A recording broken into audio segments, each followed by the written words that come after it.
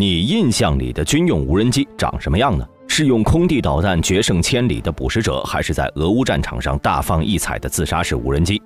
可你相信吗？这种不足成年人巴掌大小，如同儿童玩具一般的小家伙，不仅能让每个士兵多出一双上帝之眼，其售价呢更是直逼真正的直升机。在如今的俄乌战场上，它已经成为了乌军渗透小队必不可少的工具。它就是黑蜂3无人机。不久前呢，黑蜂的研发公司刚刚发布了第4代黑蜂无人机的宣传视频。今天大兵就和各位唠唠黑蜂强在哪里，最新款的黑蜂4升级了哪些地方。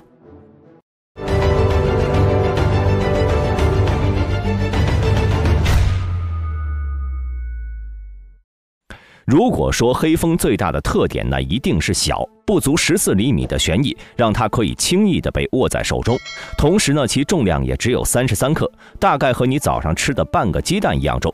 虽然呢有着如此娇小的体型，可黑蜂的能力却丝毫不含糊。3枚摄像头分别拍摄正前方、下方45度以及正下方，可以以较低分辨率传输视频，或者是拍摄高清的静态图像。热成像也能让那些躲在暗处的埋伏无处遁形。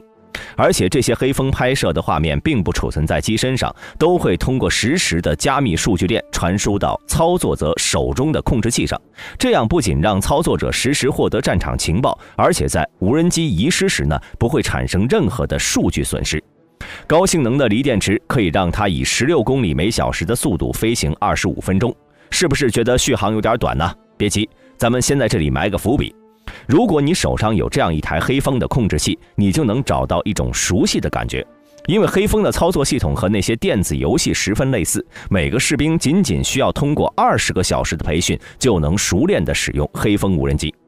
基于以上诸多优点，从2016年美军就开始大量采购黑蜂3无人机。在俄乌战争爆发后，北约对乌克兰的军援货单上呢，就屡屡出现黑蜂的名字。2022年8月，挪威向乌援助了价值860万美元的黑蜂3。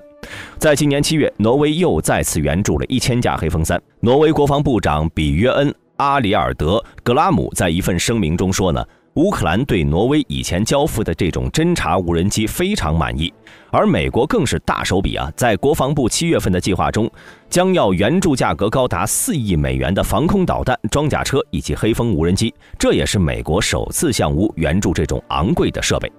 北约之所以要在这个时期援助大量的黑蜂，主要还是在于乌克兰装甲部队在前不久反攻中被俄军的地雷战所阻碍。因此呢，只能采取小规模步兵部队的渗透行动，也就是麻雀战。得益于黑蜂微小的体积和重量，让它格外适合在渗透行动中携带，从而获取大量的空中情报，同时也为美国将来使用黑蜂实战积累经验。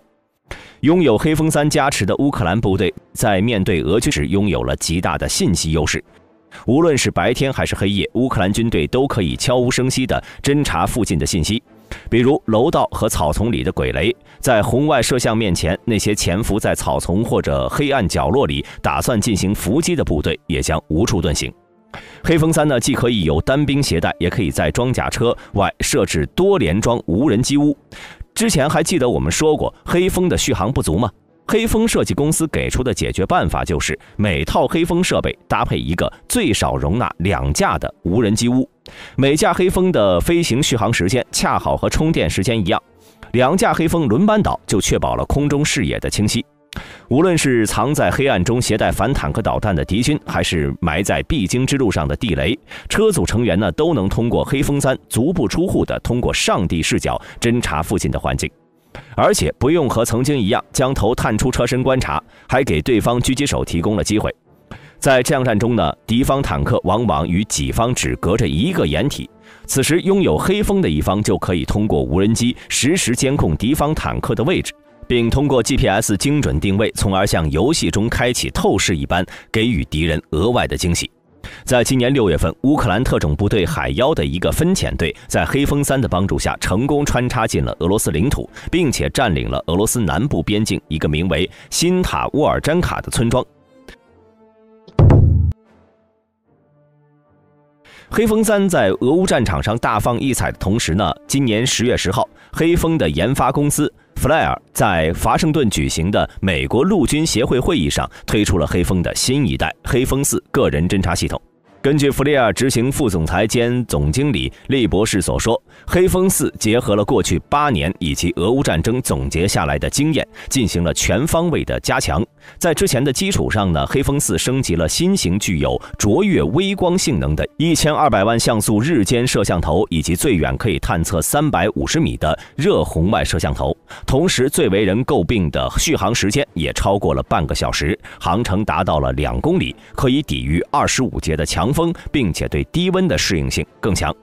然而，这些都不是黑蜂4最让人眼前一亮的地方。相比于黑蜂3，黑蜂4更多出了一些科幻色彩。新型的黑蜂4在机身上多加了5个传感器，这些传感器呢可以自主地侦测附近的障碍物，让黑蜂4自动躲避。黑蜂4会将这些障碍物的信息传回终端，借由高性能处理器和人工智能，在终端上将其绘制成3D 地图，为部队预定情境计划提供帮助。黑蜂4还有一个特点呢，就是可以预设飞行路线。根据 FLIR 公司的计划，在不久之后呢，黑蜂4将在人工智能的帮助下，在发现关键目标，比如敌军军服、敌军坦克时，自主提醒驾驶员。唠了这么多啊，相信各位对黑蜂3和4代啊都有一个大概的认识。可是有人就要问了，你说的黑蜂这么牛，那么我们之前在战场上咋没有常见过呢？这就不得不说黑蜂最大的缺点了，售价。时间回到2012年，黑蜂的第一个军用版本黑蜂2，当时单个黑蜂2本体的售价就高达12万英镑，这还不包括配套的操作设备以及无人机屋。每架黑蜂单论重量呢，客价就是黄金的10倍，因此任何一个国家都不敢大量的装备黑蜂。只有当时在阿富汗鏖战的英国人采购了一些黑蜂，用于装备特种小队，这也是黑蜂自问世后的首战。在英军对阿富汗的赫利克行动，初出茅庐的黑蜂表现十分出色。当时呢，时年53岁的英军指挥官亚当·福登少校这样评价黑蜂：它是一件改变游戏规则的装备。过去呢，我们不得不派士兵前去看看是否有敌方战士躲在建筑物内。现在我们有了黑蜂，就可以用它来查看大院内部，并且侦查出一条用于穿过敌人战区的路线。相比于之前更加的安全，它的稳定性很好，传回监视器的图像非常清晰，而且黑蜂又小又安静，不会惊动对方的眼线。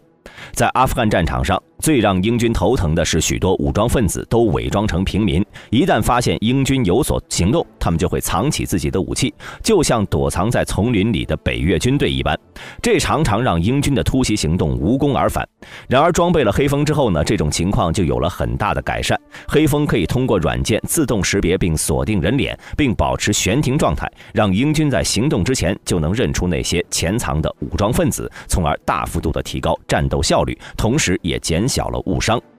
黑蜂2在阿富汗的表现得到了全世界的关注，尤其是它在2015年升级到3代后，不仅强化了续航，还集成了微光和红外摄像头，用于加强在夜间的侦察能力。这被热衷于打信息差的美军一眼看中。同年，弗吉尼亚州的海军陆战队开始装备和测试黑蜂3，拿到新玩具的美国海军陆战队队员纷纷感叹，如果他们当年在阿富汗的时候也有它，很多情况就会发生改变。詹姆斯·米切尔是前海军陆战队队员，为了弥补黑蜂的设计团队缺乏实战经验，他在退役后呢加入了黑蜂的研发公司。米切尔对黑蜂3十分有信心，他认为黑蜂3将成为军人在战斗中的救命稻草。如果面对可能装有爆炸物的车辆，就不需要和往常一样通过人力排除，取而代之的是可以被消耗的一次性无人机。此时呢，美国军方也在寻找能适配到班组级的无人侦察设备。可惜黑蜂3的售价高达19万5千美元，因此无法大量装备陆军，只能少量采购用于装备特种作战小组。但这种情况呢，并没有持续多久。我买不起你的飞机，我还买不起你吗？2016年 FLIR 公司开始对黑蜂原开发企业挪威的 Prox 公司展开收购。这个 FLIR 公司何许人也呢？它是美国工业集团的子公司，1/3的业务呢都来自美国政府。2016年11月 ，FLIR 豪掷1.34亿美元直接收购了 Prox。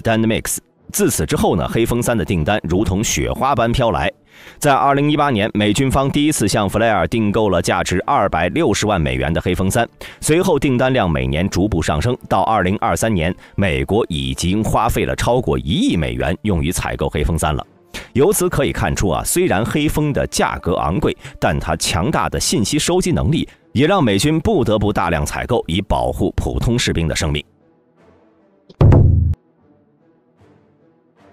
其实大兵在查资料的时候呢，发现黑蜂4的很多功能极其类似于美军的另一种无人机弹簧刀600。我们不妨在此大开脑洞如果黑蜂想要和弹簧刀600这种自杀式无人机相配合，会在下一代黑蜂5上改进哪些地方呢？黑蜂5要解决的首要问题是3代和4代都没有解决的续航，这也是所有电驱动无人机的通病。从1970年后呢，电池技术一直没有突破性进展，想要增加电池容量，就势必要增加电池的体积和重量。而黑蜂无人机主打的就是小型化和轻量化，因此从增加电量而延长续航呢，就成为了一条绝路。黑蜂5这种微型无人机可能采用的是微波充电，这种充电方式呢，简单来说就是利用车载的定向微波发射机隔空为正在飞行的黑蜂无人机持续充电。当然，这种想法目前还比较难以实现，因此大兵猜测下一代黑蜂更有可能装配起落架，让它在电量较低的时候呢，能降落在支持无线充电的基站上，一边呢以较低功率的摄像头维持监控目标，一边充电，这样能极大的延长黑蜂的续航时间。而且无线充电的接收端可以做得很小，不会影响黑蜂的体积和重量。可以说这是较为成熟的续航延长计划。下一代黑蜂呢，同时有可能会加装激光制导系统，让自杀式无人机更精准地命中目标。想象一下这样一个场景：渗透小队携带的黑蜂在黄昏悄悄地潜入防守严密的敌军阵地。由于极低的飞行噪声，它可以轻松地从阵地上空划过，同时它还能自动绘制一张敌军阵地的3D 地图，各种隐藏的暗哨在红外摄像面前呢也暴露无遗，最大限度地减少后续行动的不确定性。最后，黑蜂寻找到了敌军指挥官的所在地，通过人脸识别功能确定对方身份，并开始自主锁定目标。这时候，与其配套的弹簧刀自杀式无人机从几公里外发射，依靠黑蜂自带的精准 GPS 定位，以160公里每小时的速度直奔目标。到达目标上空时，黑蜂切换为激光制导，为自杀式无人机提供更加精准的目标，轻松地完成一次斩首行动。在整个过程中呢，由于黑蜂袖珍的体型和灵活的飞行高度，几乎不会暴露出任何的雷达信号，增加了袭击的突然性，让敌军防不胜防。在黑蜂无人机问世后，极大地减小了战场上的不确定性，士兵们无需要再以身犯险，而是可以随时掏出更轻便、更快捷的黑蜂，去侦察那些有可能存在威胁的地区或者目标。在交战时，指挥员也能通过黑蜂提供的实时空中视野，更准确地判断战场局势。如今黑蜂的足迹已经遍布全球约40个国家的军队，总产量达到了2万多套，可以说是现代战争中最为常见的微型无人机了。在各种高精尖科技的加持下，黑蜂将会在未来战争中发挥更大的作用。大家对于黑蜂下一代还有什么设想，也可以在评论区里补充。